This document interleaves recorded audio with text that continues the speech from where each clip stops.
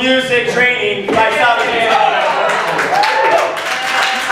That's we gotta lift our Sound of Fusco, who's a professor at Berklee College of Music. Yeah. He did a class for the song leaders and those who inspire to be better song leaders, or song leaders themselves like myself. I got the privilege of being there. And it was just phenomenal. He taught us things about music and how to hit. I mean, we even did ear training. Stuff I didn't even know about. I mean, it was so awesome. And so I wanted to lift up Sound of Fusco for this awesome.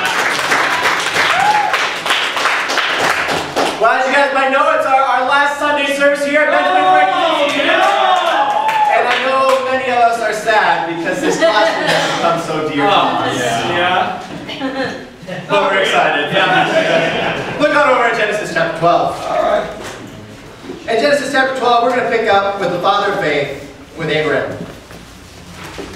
Of course, Abraham was traveling with his own dad and his brothers, and they traveled all the way from Ur, all the way to Haran. And as they got there, they got settled on down and lived comfortably. And they were living their lives, and that's when the Word of God came into Abraham's life.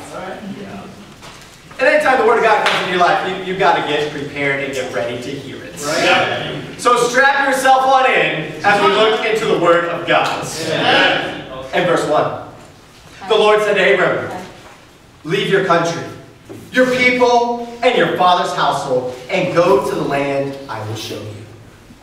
I will make you into a great nation, and I will bless you. I will make your name great, and you will be a blessing.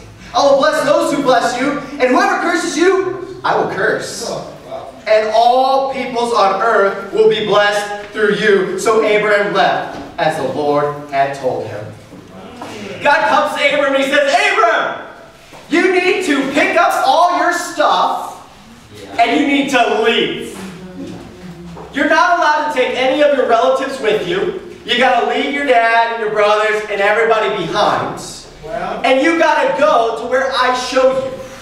And guess what? You don't know where that is. You just got to go on a promise that I'm giving you. That when you go, when I send you, you're going to be blessed. Amen. I'm going to bless you so incredibly that everybody throughout the world will be blessed through you.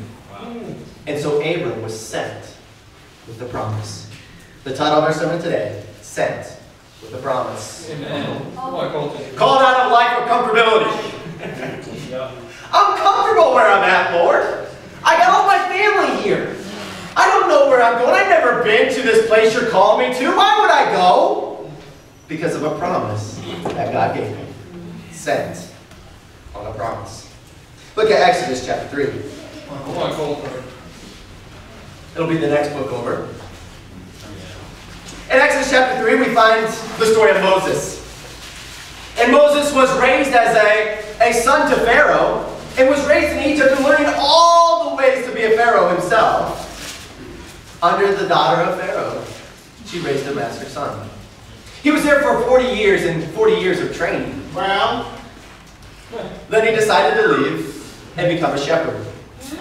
For 40 years he was a shepherd. And as he's learning how to be a shepherd, taking care of a flock, he's noticed as he's walking one day this bush that was on fire.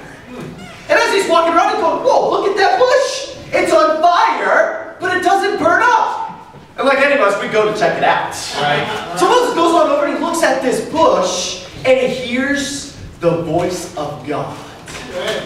Sometimes God does something pretty incredible to get your attention. He comes over, and this is what the Lord says in verse 7.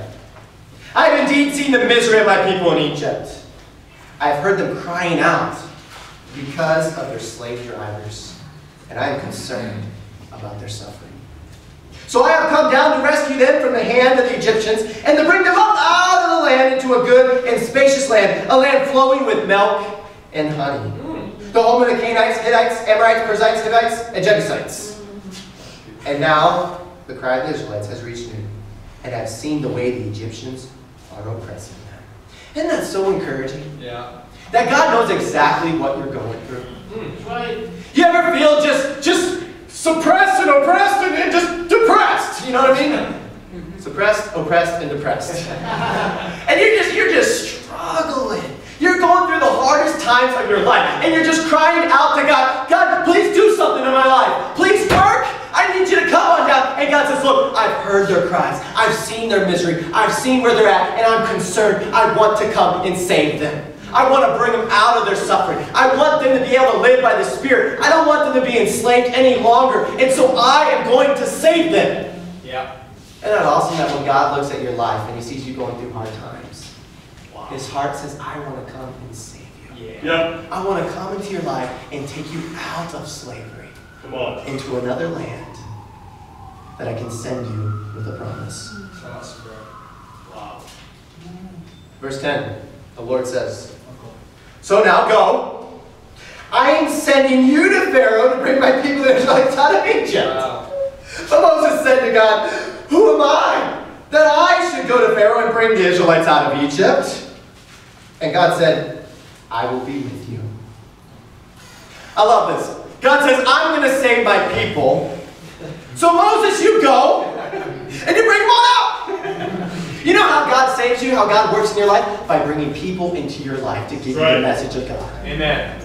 You might be wondering how you met that disciple. That it must have been a big coincidence that you were going through a hard time and you were crying out to God, and then a disciple comes in your life and says, hey, let's study the Bible. Let's look at the scriptures. It wasn't by coincidence. Acts 17, 26 to 28, God sets up the exact time and place where you are. So that you would be at just a perfect spot. So that a disciple would come into your life to help rescue you, to send you out of the land of slavery, to send you out of your suppression and your depression, to bring you into a promised land with a promise. Amen. That's right. I remember back in